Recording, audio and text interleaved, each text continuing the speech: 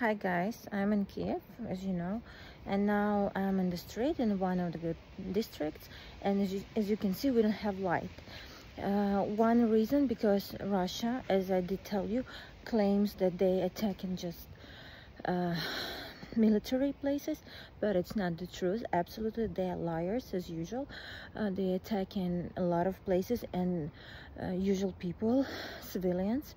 And now, after like on Monday, it was a big missiles attack on Ukraine and in Kiev too. We have to economize the light in the city, so in the evening we didn't use a lot of light, and government asked people not to use light, use it but very little for the economy, because everything is very difficult. So Russia is a terrorist country,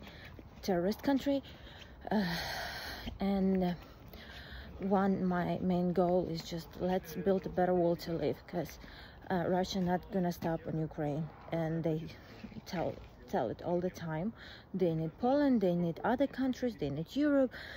They want to control the whole world. Asshole, stupid. So see you later.